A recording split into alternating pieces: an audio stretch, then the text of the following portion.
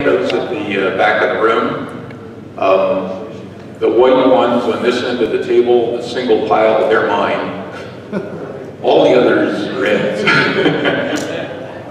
Mine are also on the thumb drive. So if you've got that, you don't want to carry paper around, you're quite welcome to do that.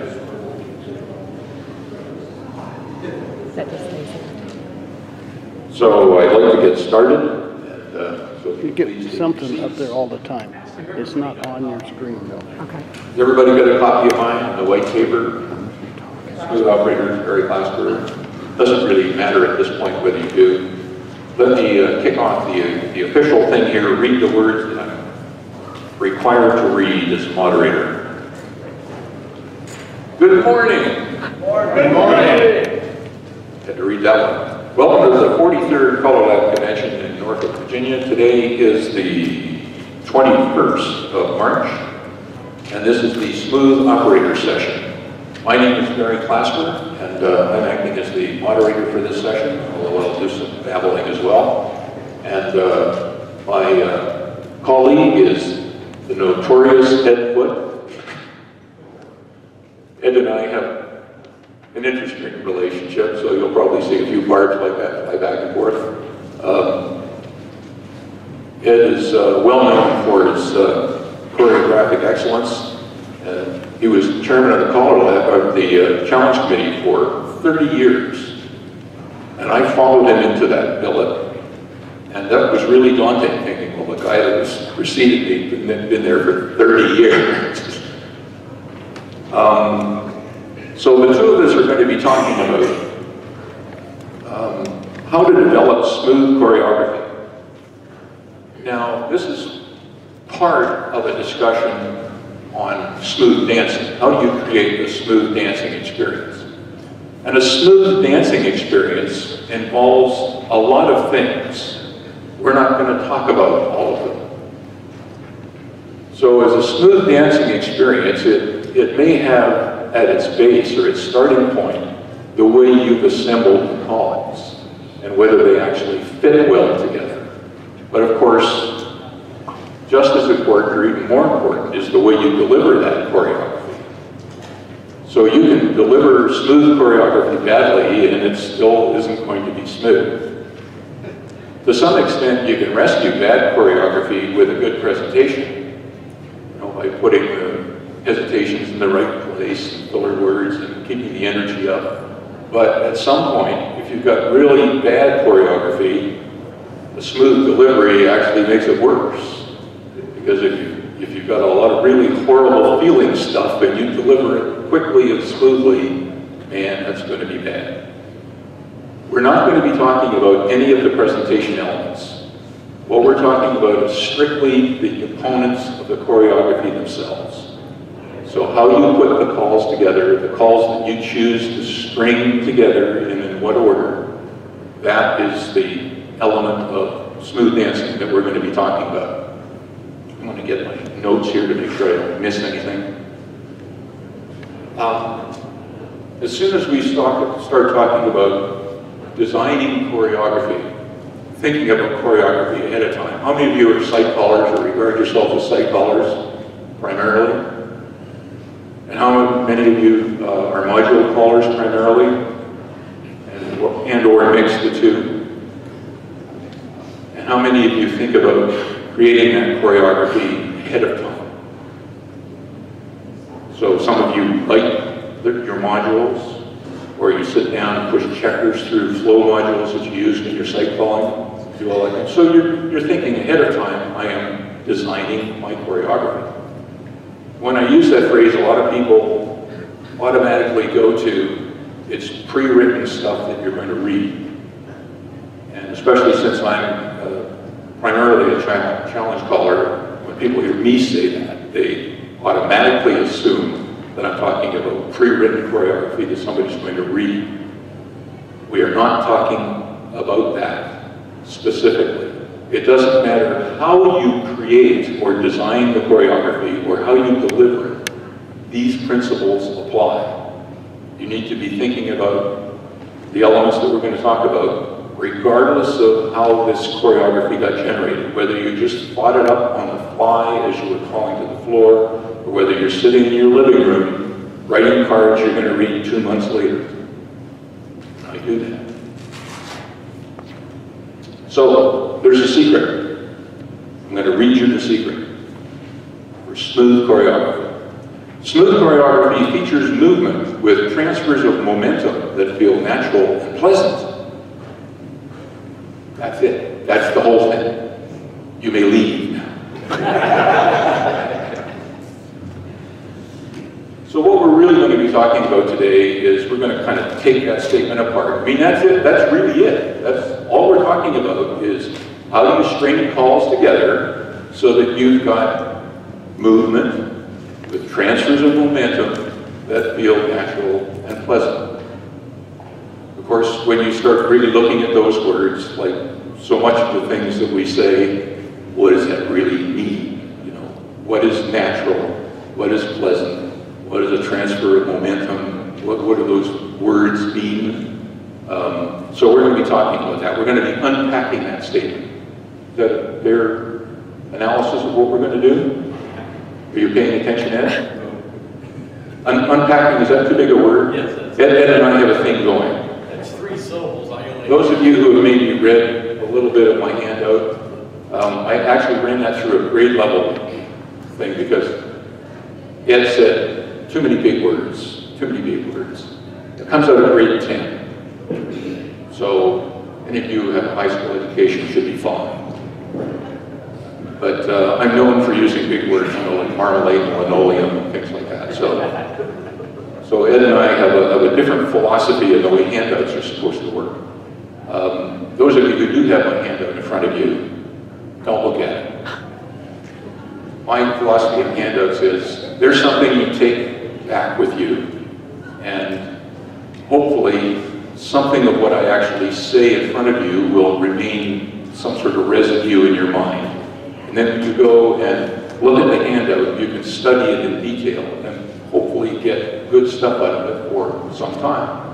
And really the presentation is a way to help you understand the handout. But I'm not going to be reading from it or doing chapter and verse of what you see in the handout, so don't feel you need to be following along.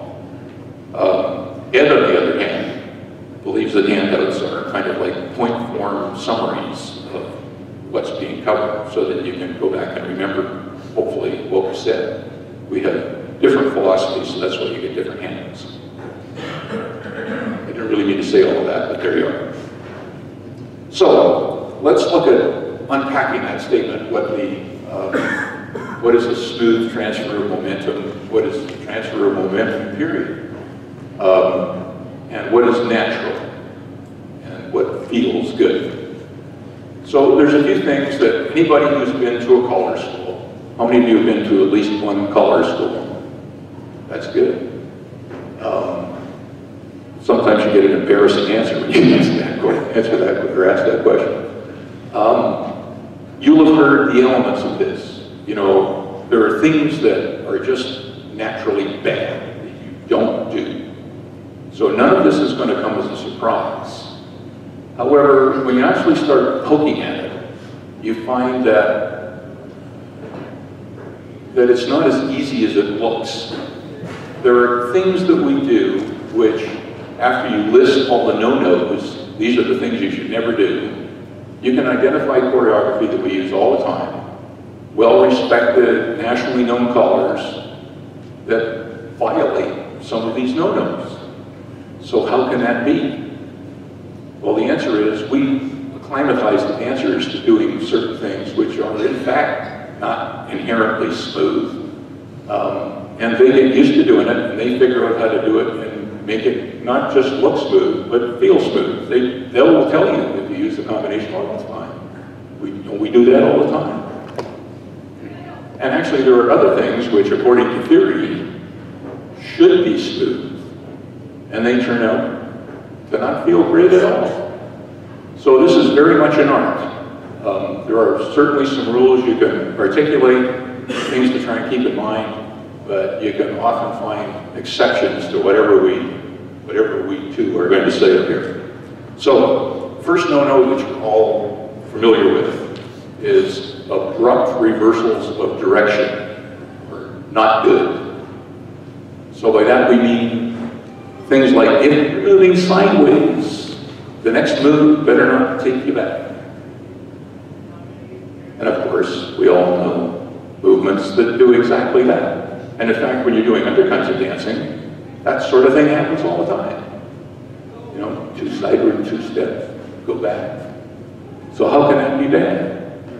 Well, the difference is that when you're expecting the change of motion, you take appropriate action to stop your momentum, take a beat, reverse your momentum. So the fact that you change direction isn't the issue, it's the abrupt change of direction without notice, where the dancer has no way to prepare themselves for that change in direction. So it's the abruptness with no ability to compensate for the fact that you are now reversing your momentum that makes it feel bad. If you think about what's one of the first things you do even at a party night, join hands, circle to the left, and then we teach them Allemand left. What does that feel like for the girls? Right? The girls have been moving to the left, the corner's over here. So how do they adjust for that? And brand new dancers will do this. The girls stop, brace on that leg, and then turn to their corner. And when we call it, if we know what we're doing, we give them the music to do that. Right? We let them take the beats to do what that's a basketball turn or something that those of you who round dance will seem to remember that from my round dancing days 35 years ago. So dancers compensate for a lot of these reversals of motion that we put in there if they know they're going to happen. If they know it's coming, then they will compensate for us. But if they don't know it's coming, it feels terrible. Or if they expect that they're actually going to keep moving in that direction, then we force them to move. We don't give them music to do some sort of a basketball turn kind of thing, then it will feel terrible. Centers of rotation are another thing that are really important. So how many centers of rotation dancers usually work in? You know what I mean by a center of rotation? No. Right? I'm moving around some center point. So like here's a spot on the carpet. So I'm moving around it like this. That's a center of rotation. How often do we ask dancers to do that? Lots of calls. Circle left.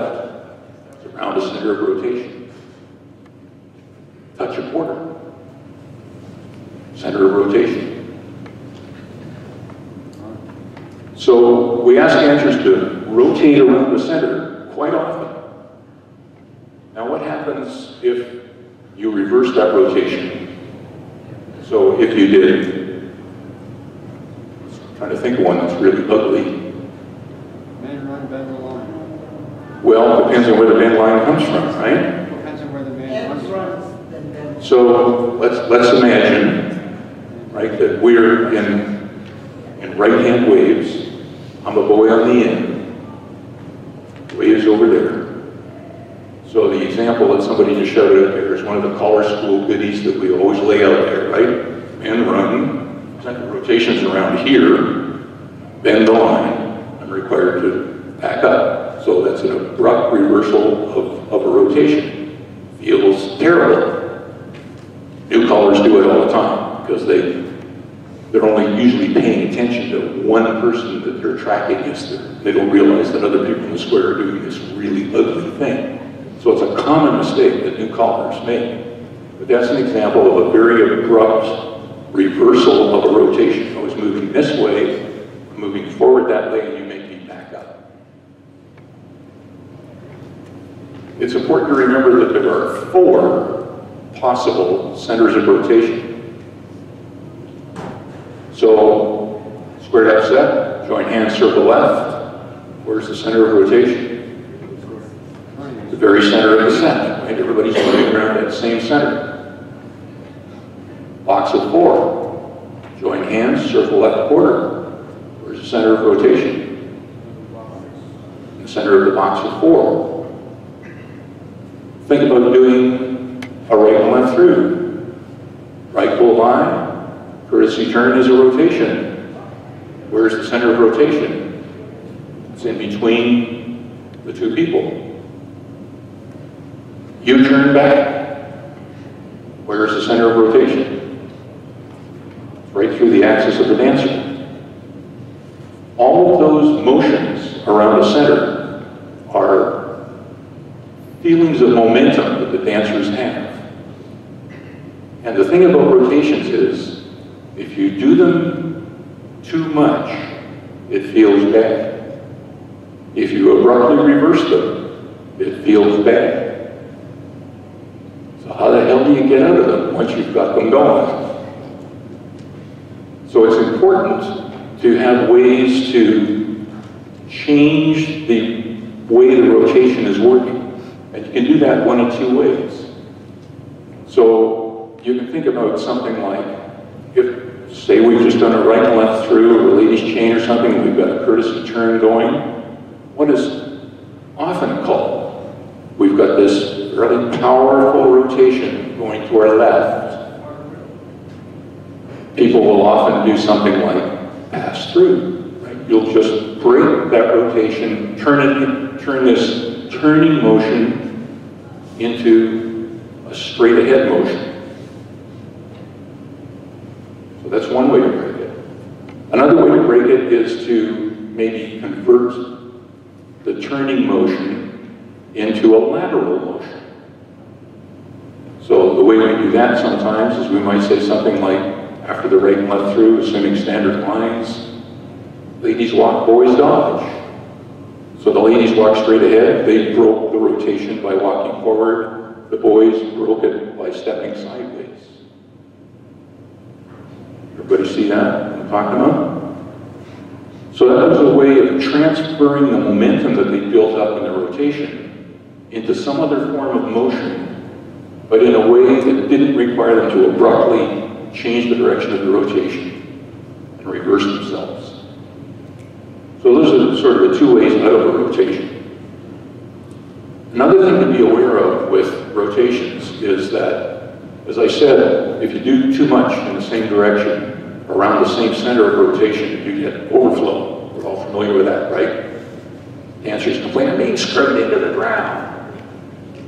And particularly those of us who rely a lot on sight can do that very easily, because we tend to be focusing on a few people in the square, and it's easy to forget that, oh my, I just turned that lady around in the same direction 5 times in a row.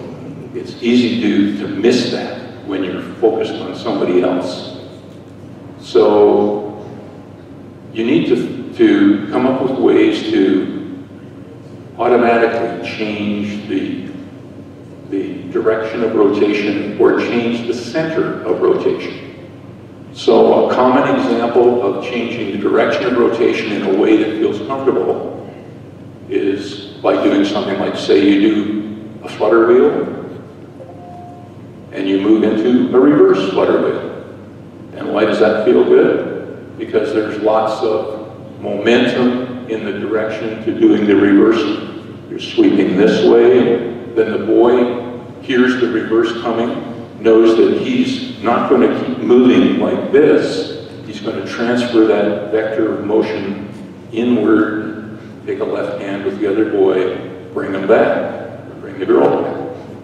So the dancers hear it coming, they know that they're going to get music that lets them step to change the direction that they're moving comfortably and bring the girl back. So that's an example of changing the momentum of the rotation into an opposite rotation.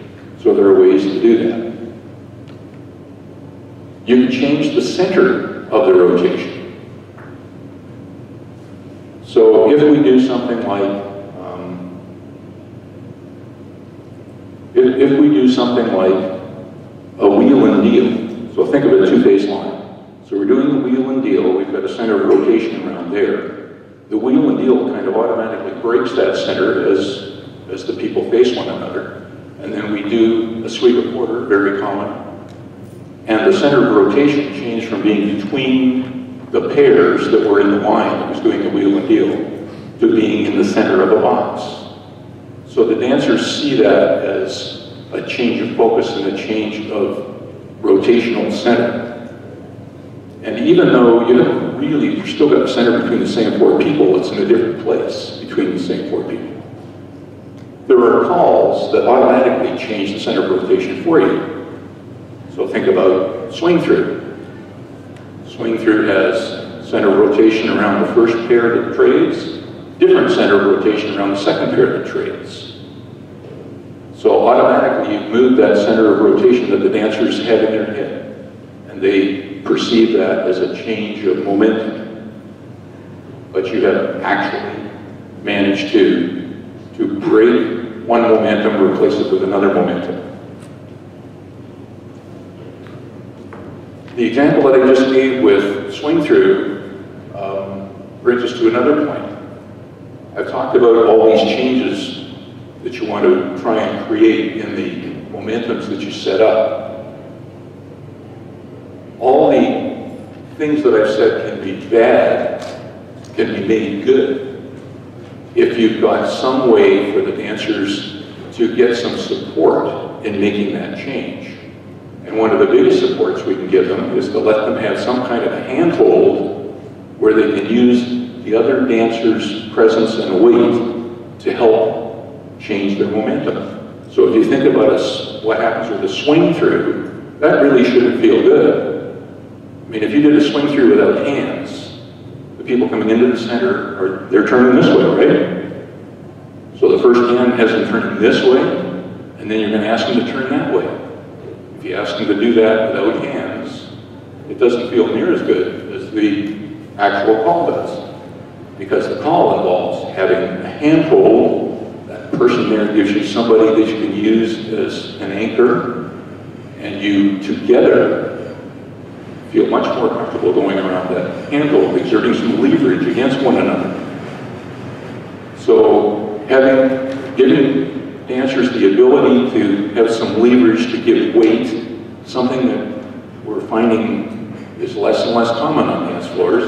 It seems that people are not being taught this kind of stuff at the same point, that when you're dancing, you're actually expected to use the other person's presence to help you do things.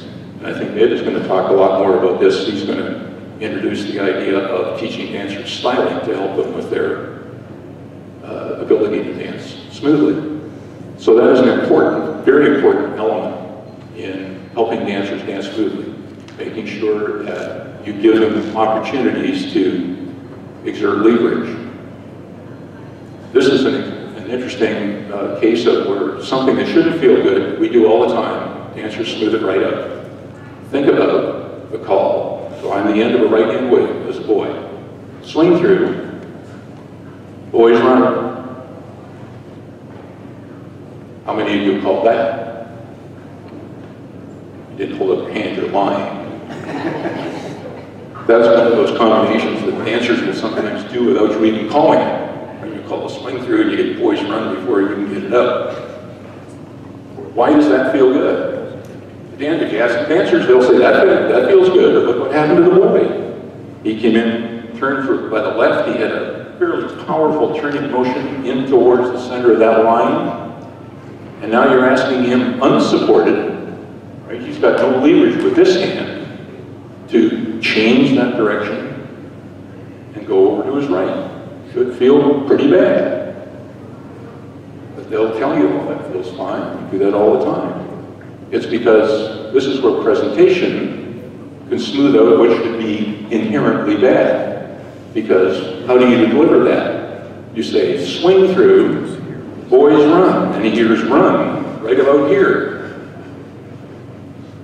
So when he does the run, he doesn't finish the swing through and sort of get that tight turning momentum into the turn. He starts to smooth it out about here.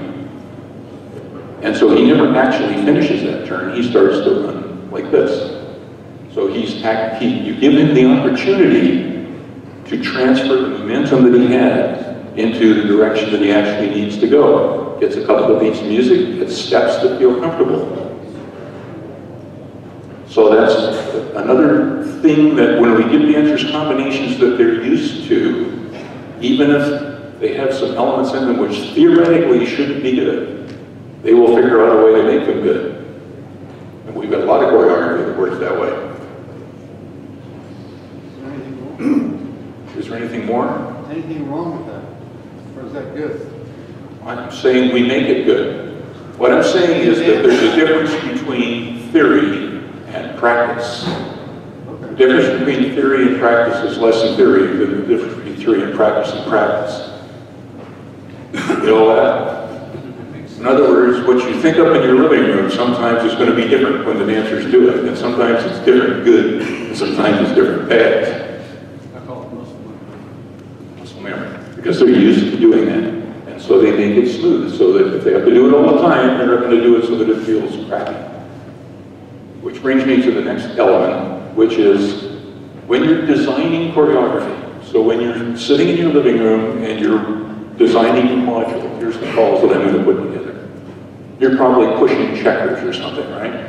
Or if you're using a computer, you're using one of the checker mover programs.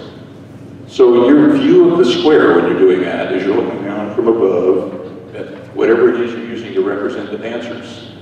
So you may have dolls or checkers or packets or whatever it is you use. Those things you're using to represent the dancers aren't shaped the same way the dancers are. So it's easy when you're pushing your checkers around to lose track of what it actually feels like to the dancers. So you have to be mindful of that as you're designing your choreography. So what I'm talking about is things like, imagine I'm standing in a right-hand column. I got somebody right there by the hand. Look how close they are. If you ask them to face in, do they stand that close? No, they'll back up when you ask them to face in. Because everybody wants to have a little personal space there. So but if you look at the spots on the floor that your checkers are sitting in, they're the exact same spots on the floor. So theoretically, this is the same as that, but it ain't. The people aren't going to behave that way. So as you're putting your choreography together, you have to be thinking to yourself all the time, if I'm in this square, in this formation, what does it really feel like to do this movement? So for instance, when we do things like from a lady's chain from lines, the lines are this far apart, there's room for the ladies to get in there fairly comfortably, and the boys can back up, give them a little more room. We see that happening all the time, and they do the courtesy turn. You do that same call from an 8 chain, and even though the distance between the dancers is the same, right, because they're still facing one another, so they'll maintain that kind of distance. The fact that if I'm in the center, there's people behind me, makes me feel like if I'm the boy, I can't back up and give the girls room. The boy on the outside usually is too dumb to back up more and give them room. So the girls feel crowded as they go in. And that's one of the reasons we usually don't call ladies' chains flat-footed from an 8 chain. We may do it if we preceded it with something else that's generated that room. So you might do something like a right and left through, followed by a lady's chain. Why does that work better? Because the right and left through, followed partway through the courtesy turn, the dancers have all breathed outwards, made enough room so that by the time they finish the courtesy turn, and they haven't breathed back, they actually have a comfortable space to do the lady's chain. So when you're designing your choreography, you have to be thinking about that kind of stuff. What is it actually going to feel like? Which means you have to know what it's actually going to feel like. How do you do that? You dance.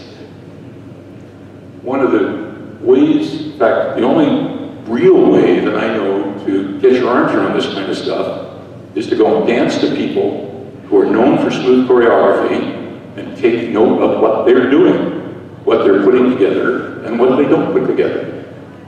And that's how you start to develop your own assessment of what's going to work smoothly.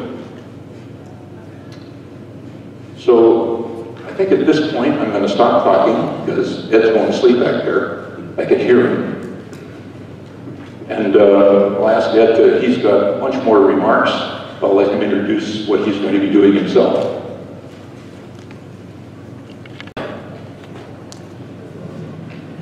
That's good because I didn't have any answers. Okay, first of all, you saw the handouts back there. They're all primarily for dancers. There's only one, I think, that really pertains only to callers. Everything there, feel free, if you like what's on any of those handouts, feel free to make copies and give them out anyway. I set all those out at the various dances I call. They're there because it's information for we as callers to tell the dancers, but it's also good for the dancers to have this material and be looking at it. So feel free to make copies of anything you want.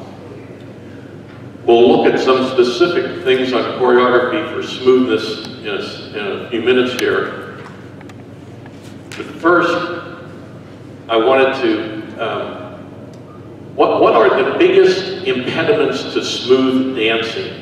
Now, Barry in his handout, in the first or second paragraph, he lists several things. All of those are true. In my opinion, there are two primary things that are the biggest impediment to smooth dancing.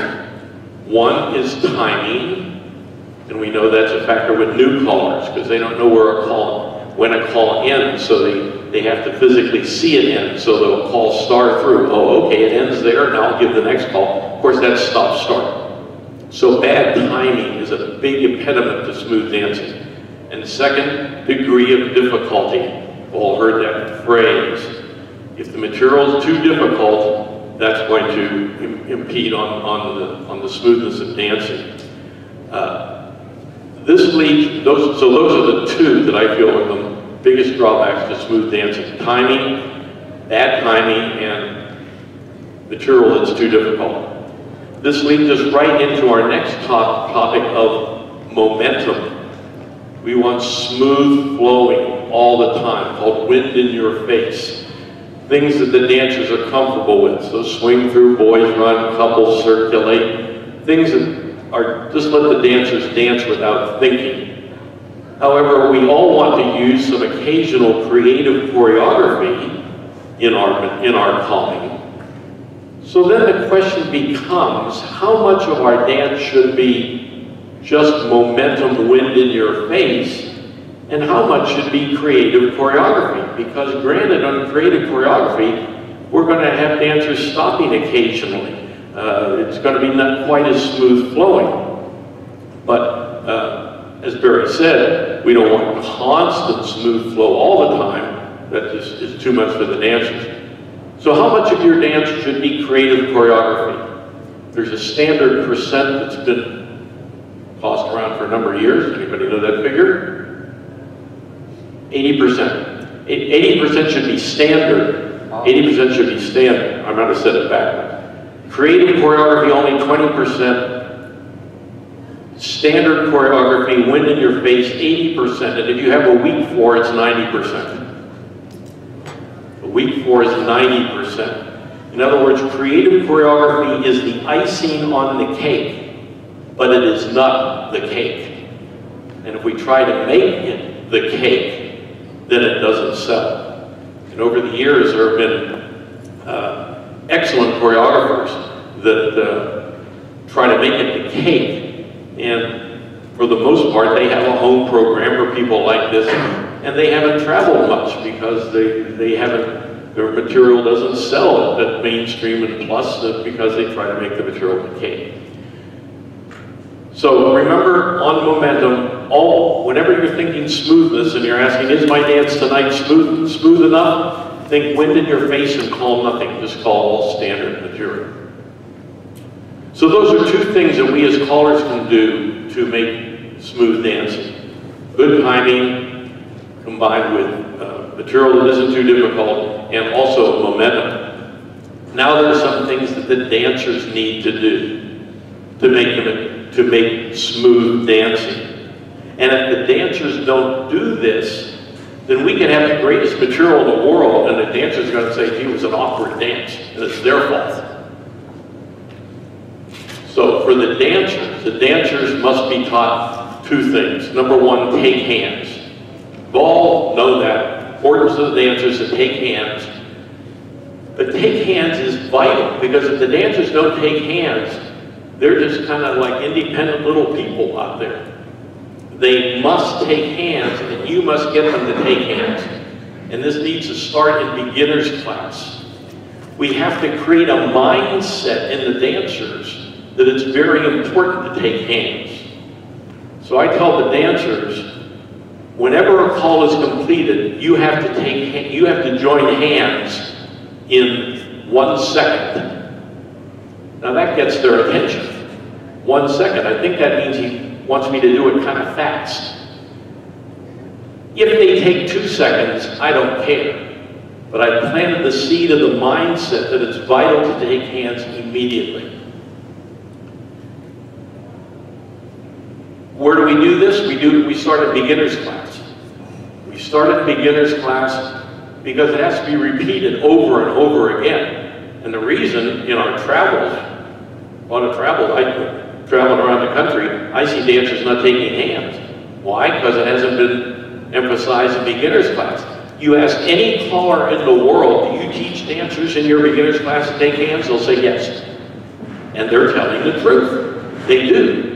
They do mention it once a night or twice a night. It is so important it has to be mentioned over and over again.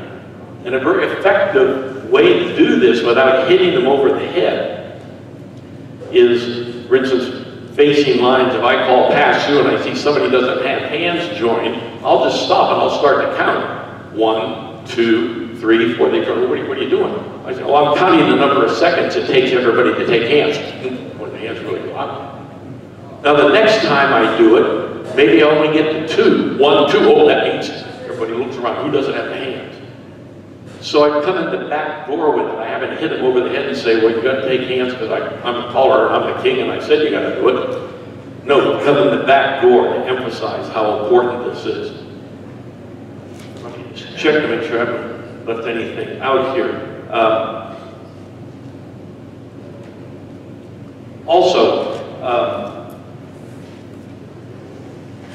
Dancers have to be trained how to physically move their bodies around the floor.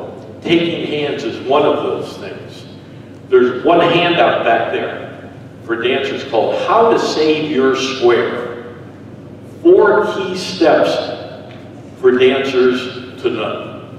Now we as callers can tell them, but we can't stand up there every night and say this. Give that to your dancers. These are the secret hints for how dancers can, on their own, be the savior of their square. Second, dancers in moving themselves around the floor, they have to have the big picture. They have to have the gestalt. Only 2 syllables. I'm trying, yeah, but it's a big word. See, I've learned this based on some of the things Barry wrote. I came up with the thing. It's axiomatic to be ubiquitous. And see, I learned that. So as dancers are moving around the floor, they should always have their head turned toward the center of the set, wherever they are, because they want them to see the big picture. What we don't want dancers to have is tunnel vision, where they're just looking straight ahead. So dancers should always be dancing with their head slightly turned with a 30-degree angle. Always have the big picture. That way, say somebody on the other side of the square is having trouble, you can signal them, turn around or turn that way, and you can help save the square. So, how dancers dance is vital to whether what we call is going to be smooth, and we have to show them how to dance and tell them how to dance, and so again, I encourage you to pass out that literature back there. There's another aspect to smooth dancing, and that is dancers may say they know how to do a call, but they do it badly. You ask any plus dancer, you know how to load the boat? Oh, yeah, I know how to load the boat. And you watch them do it. You watch the centers, and they're bumping each other, they're late and all over the place. You know how to spin, change the gears? Oh, yeah, I know how to do that. But that lone outside dancer, when they turn back and they try to make the star, they just turn back, and then they have to over like this. They're tilted at a 45-degree angle, and they're turning the star that way. The key is that they have to know to slide in and make the star. They also have to know they better get their hand in there fast, because the centers aren't going to wait for them. The centers are too involved thinking about themselves. These are the little gremlins that slip in that the dancers don't even realize they're not doing. That's on a handout back there. Give the dancers that. There's a handout on the secret hints for dancing, spin, changing gears. So give that to the dancers. So that's all introduction then to looking at some choreography. On my notes so I don't forget anything. Oh, so now we're into choreography. There's a handout back there entitled Bad Choreography. 150 things you never want to call. It's broken into sections. Blatantly awful bad, sort of bad, overflow, words you don't want to say. And every item in there is not, don't call this because I said don't call it. No, the reason, under each example, there's a reason is shown why you don't call it. So every single example, there's commentary on why you don't call that piece of material. Now, don't try to memorize those 150 things, but read through it as kind of an example of choreography you shouldn't call, or watch how you're calling. I mean, obviously, double pass through centers in wheel and deal, nobody would call it. That's blatantly bad. And what Barry showed from ocean waves, ends run, bend the line, that's blatantly bad. But look it over, because there's some that aren't necessarily as bad. They kind of slip in. What about from, if you're theming peel off, what about from facing lines? Touch a quarter and peel off. Callers call that, but it's blatantly awful for the lead person in the box to do that. So, specific examples of things you don't want to call. Very commonly used things that you don't want to call. These are all on that list. They might get lost in the shuffle there. First of all, star through veer left. Plays crack the whip with the girl. But the combination star through veer left, it's what I call a caller's call. Because I see, oh, I'm in the two-face line get-outs, and I see if I star through and veer left, I'm going to have a two-face line, so I can be right into my get-out. Basic rule of thumb, we never sacrifice the dancers for our convenience. So we never call star through veer left. Second, we've all heard walk and dodge partner trade. Whole world calls walk and dodge partner trade. See, from waves you call walk and dodge. As the girl's dodging, she's already turned to her left in anticipation of it. Partner trade. From ocean waves, the only smooth thing to call after walk and dodge is a chase right. So you say, well, gee, I'm calling mainstream, so I don't call chase right. You mean I can't use walk and dodge at all? No. But don't do it from waves. I never call walk and dodge from waves, except in a plus dance when I'm going to call it chase right, because I know there's nothing smooth after it. I don't want to call the partner trade. So instead, I call, and let me see what I got here. All right, let's get a square for this. Can I get a square?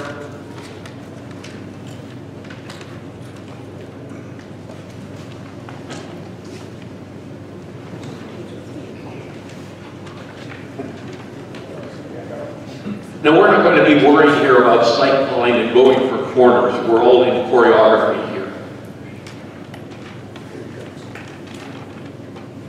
Okay. Okay, so our blue man is a girl. So So I said, I never call walk and dodge from waves because I know the partner trade is not going to be good for the girl. By the way, it's unfortunate in a lot of choreography, since the majority of callers are men, we just sacrifice the girls. We don't even think about the girls. There's a lot of stuff that we call that's fine for the men and is awkward for the girls. And this walk and dodge partner trade is a perfect example.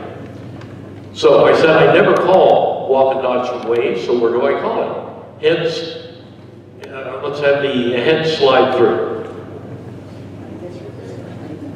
Yeah, go that way. Yeah, the head, this way even though I'm walking around.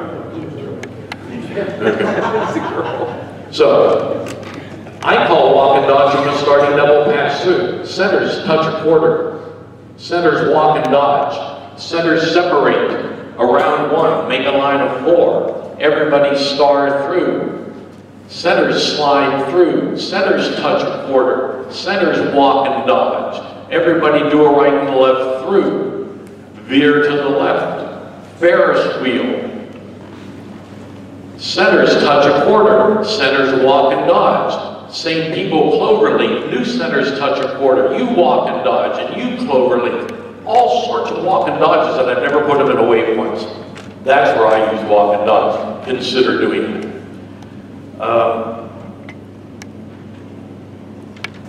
Centers pass through. This has been kind of my pet peeve for a long time. The whole world calls do-si-do, make a wave and do something. Do-si-do and swing through. Are we aware that do-si-do involves a double reversal of body flow? You're going forward, and then you're coming backward, and then you're going forward again for the next call. Now, granted, we round it off, but it's a double reversal of body flow. So to me, do-si-do, there's a basic rule of thumb: the more do-si-dos in your dance, the less smooth it is. I call one do-si-do a night. And the only reason I do so is I want to see how many people do that Hungarian swing, just out of curiosity. Now the good news is in the last 10 years, that swinging do-si-do has dropped considerably. I'm not sure why, but that's wonderful. I never call do-si-do. The more do-si-dos, the less smooth your dance. Also, if you call do-si-do and then swing through, to me, that's talking down to the dancers. I don't think you're good enough to do a facing couple swing through, so I'm going to do-si-do you into a wave first. So, consider how many do-si-dos a night you're using, and consider whether you might want to consider lowering them. Everybody star through. Here's a combination that I see all the time. You see written choreography. Pass the ocean, recycle. So why was that bad? Who was it bad for? The girls. Again, we have sacrificed the girls. Star through. Watch the girl's direction. The girl is turning to her left, and then she has to come back to her right to do the recycle. Pass the ocean, recycle. And even if we lead them into saying the recycle ahead of time, they're mentally thinking turning left, and so it's still going to feel awkward for them. But you have a comment? Yeah, I just wanted to make a comment on that. That's a perfect example of the difference between theory and practice. Because theory says when you do a pass the ocean, you pass through, you face in, and you touch. So, in other words, the girl didn't have any momentum towards the center of the wave, in theory. But in practice, she feels like she's got a pretty powerful momentum towards the center of the wave. Again, that's another case where we do it all the time. You know, how many times do you see that combination? And the dancers have gotten used to smoothing it out for us. Okay, now this whole thing of bodies in motion, there's a word for this. It's called kinesiology. And kinesiology is a word. Kinesiology. I'm proud of you. And actually, Gloria Roth first did this. Canadian caller, long way back. All Canadians use big words. Yeah. Right. You never thought about it. I arguably agree with you. So the science of kinesiology involves bodies in motion. That's all it means. It's bodies in motion and how we move our bodies around. So let's do a star through, pass through, wheel and deal, and spread. And everybody pass through, wheel and deal. Girls pass through. We have a same-sex 8-chain through formation. In this setup, all sorts of callers will call to get out of this because they want to normalize for elephant element or whatever. Don't do this. They'll call star through and then couple circulate, right? Well, of course, newer callers will call star through and bend the line, right? Well, watch him. Star through and bend the line. He's going this way, he comes back. Okay, go back to that spot where you were. Girls and boys in the end. So we don't want to call star through, bend the line. What about if we call star through and couple circulate? Let's watch him. Star through and couple circulate. Well, his body motion for the star through is coming this way. He had to go back this way. So maybe we don't want to call couple circulate after a star through. Bend the line, pass through, wheel and deal, and spread. Pass through, wheel and deal. I want to get it set up so you're looking this way. Girls pass through. So we have the same setup for those listening on MP3. Same-sex 8-chain through, girls in the middle. What about a star through, wheel and deal? Same thing for this guy on the end and this guy on the end over here. A star through, wheel and deal. His body motion is coming around to the right, but he has to reverse direction for the wheel and deal. The bottom line is that after a star through from a same-sex 8-chain through, all calls are bad. I disagree. Except if you put in a setter's trade. Now you might say, well, why do you say setter's trade? Because we're looking at this guy again on the outside right. If he does a star through setter's trade, why isn't it the same thing? His star through motion has him going to the right, and the setter's trade is going to have him come back to the left. Now we come back to the idea of bodies in motion. I won't use the big word. Bodies in motion are more stable the lower the center of gravity. So football players don't run standing up, they run crouched down. That lowers the center of gravity. When we do a star through, having the hands up, it raises the center of gravity. And when we insert a setter's trade afterwards, it lowers the center of gravity. Star through, boys trade, and the couples circulate. Wasn't that smooth? Say yes. Good. And also, not only does it lower the center of gravity, it means that the reversal of direction is supported. The boys have a handhold, they can give weight to the other boy and help them change the momentum that they had from the star through. Bend the line, pass through, wheel and deal, and spread.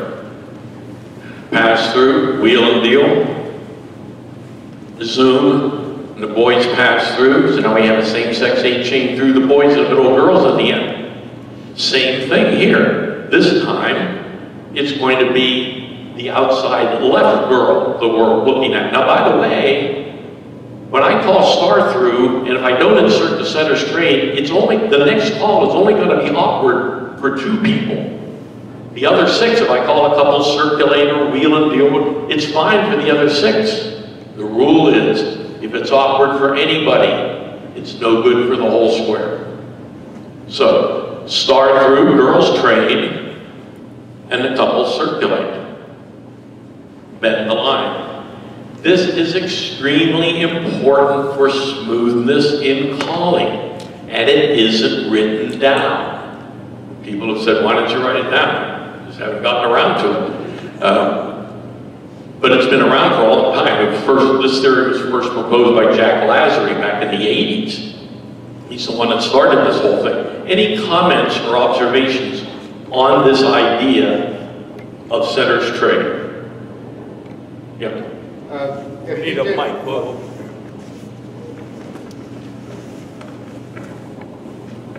If you did a slide through instead of a star through, does that simplify anything or complicate it because they're not holding hands? It actually complicates it a little more because they aren't holding hands, but it's really the same thing, the same idea.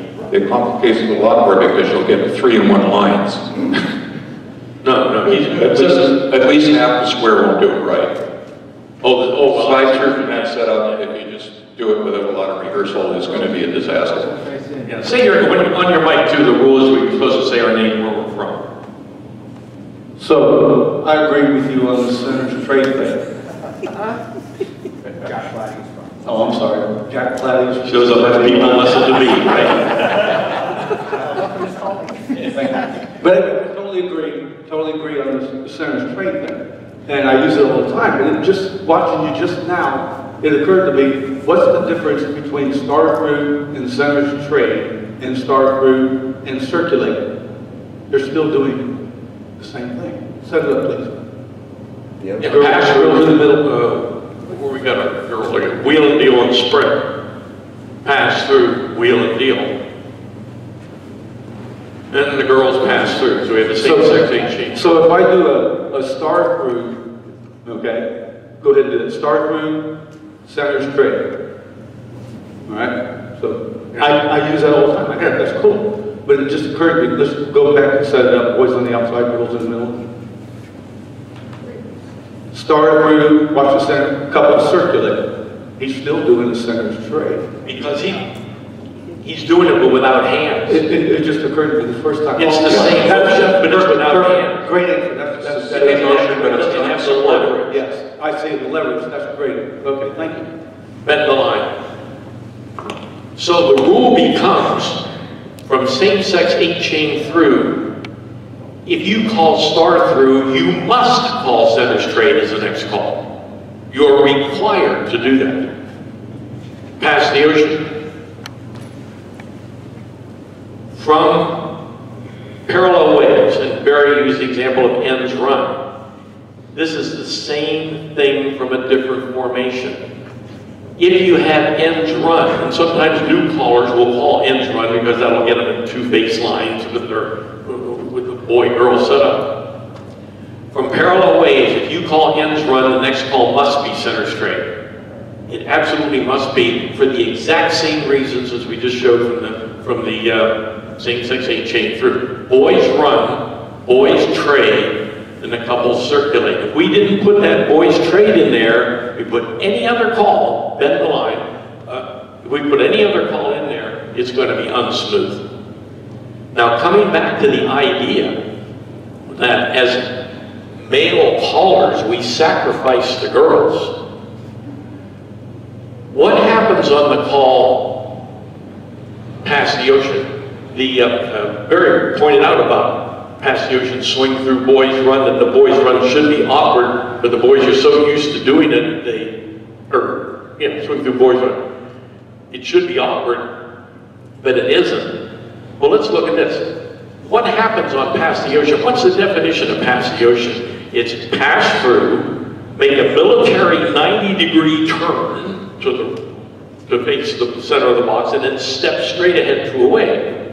But nobody dances it this way, right?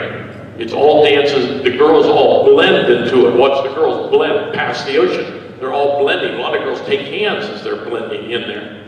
So nobody dances the call past the ocean the way it's written with the definition. Everybody does this other way. So if you want your dance to be smooth, you better adjust to how the dancers are doing it, or else it's not going to be a smooth form. Do a recycle. Star through.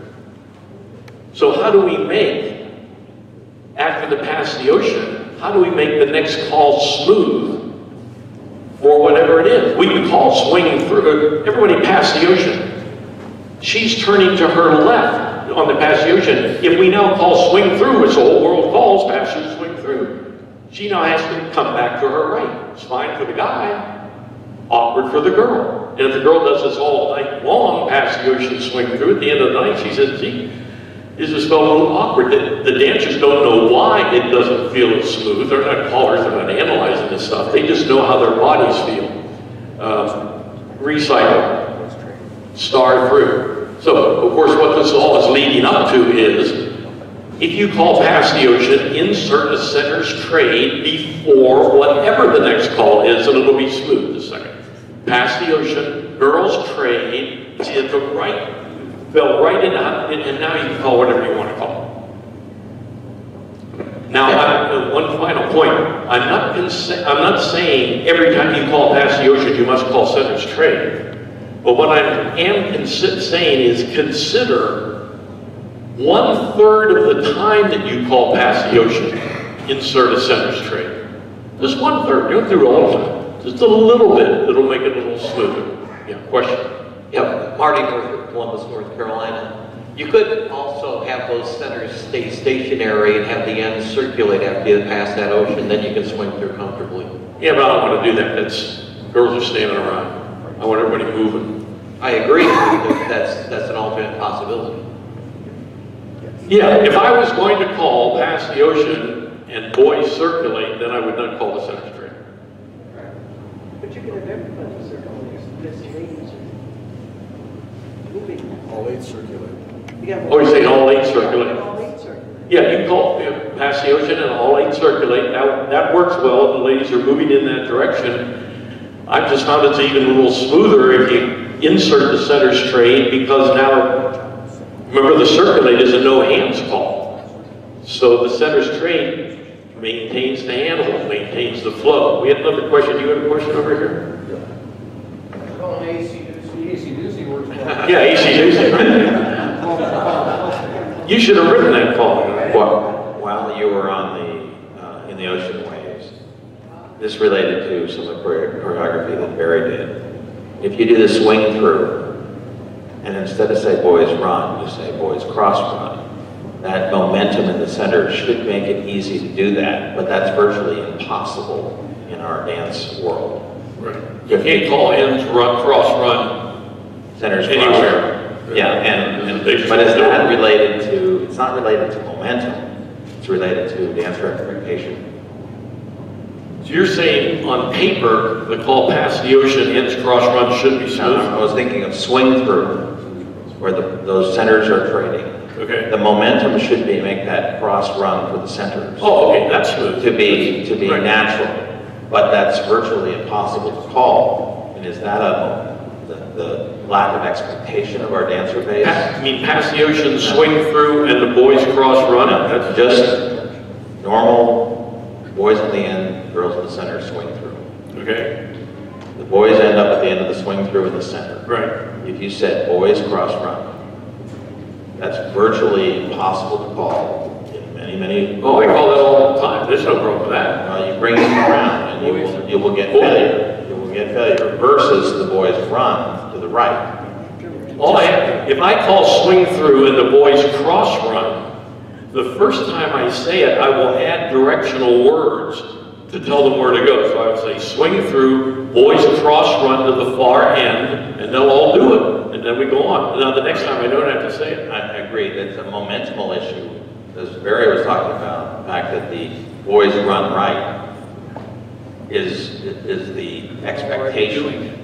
The boys cross run to the left is not an expectation, and you have to say to the far end. You have to get them there.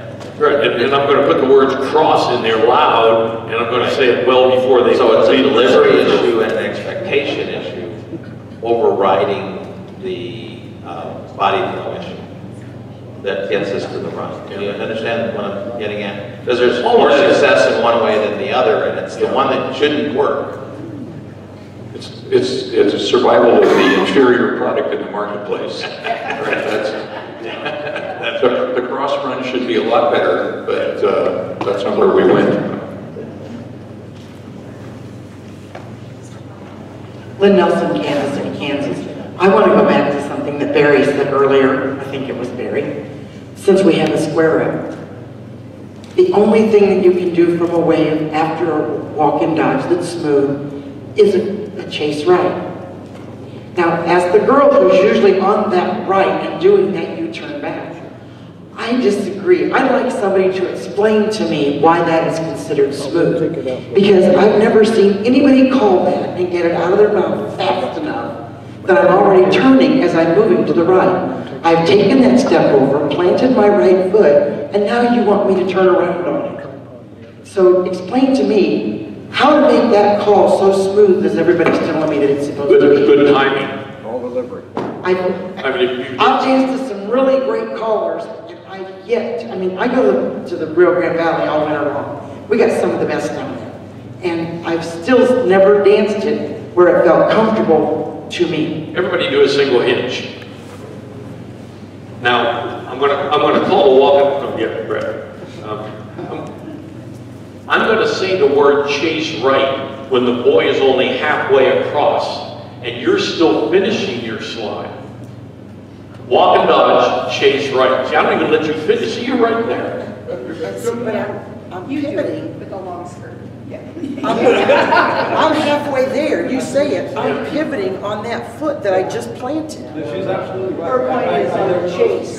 See, that's, You're already moving sideways. you're moving, I've got that right foot planted, and as I put it down, you say chase right. Now I have to twist on that knee to turn around. How is that smooth? I think she's got a point. Callers have been telling me for 2 years, that's the smoothest thing to call after a chase right. And I don't see Let me give you Mike Hesman. As a dancer, though, that right side dancer doesn't do a U-turn back. It's a kind of a small clover leaf is what it is. Like a little peel. Yeah, so it is a peel. Yeah. Not a dodge. Yeah, but if you're but the way the delivery is, it's walk and dodge, chase right. And so you're just getting that step going, and then you begin to peel. So the delivery, as Ed has said, is the key right there. Because they've never danced in long. This brings me to we don't have too much time left, but I wanted to sort of show this. One of my pet peeves is that a lot of really nice flowing choreography is precluded because dancers aren't used to it. It's not that it's hard, it's just dancers aren't used to it, and we call it extended applications or something like that. Can I have squared up center? Okay. So, head slide through. Square through 3. Left touch 1/4. Walk and dodge. Wheel around. How did that feel? Dixie style little wave if you want. Element left your corner. How many people think that would survive on the average mainstream floor, which is all that was? How many think it would survive in the average advanced floor? Seriously. You would have to feed wheel around ahead of time in order to get them to do the wheel around. Wheel around is a perfectly nice call that we almost never use, so you can't use wheel around, right? Because we don't use it, we can't use it. It's like nobody's talking about square dancing because nobody's talking about square dancing. It's a vicious circle. But it is total body reversal for the left-hand dancer. It is, but it still feels good. Another peeve of mine, as long as we're on pet peeves, head slide through. Double pass through. Put centers in. What's next? Why? I like hands fold. Because it flows well, and nobody thinks about what else could you do. So this is what I think of as a different type of overflow. We do this centers in, cast off 3/4, and that's all we ever do. And so the dancers get used to that, to the point where I play with floors with this. I'll say centers in just like I did, and just wait and see how many cast off 3/4 I get.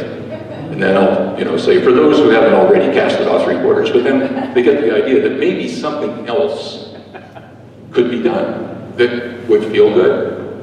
Hey Lee, just a minute, I'm talking this time, Lee, About the new call.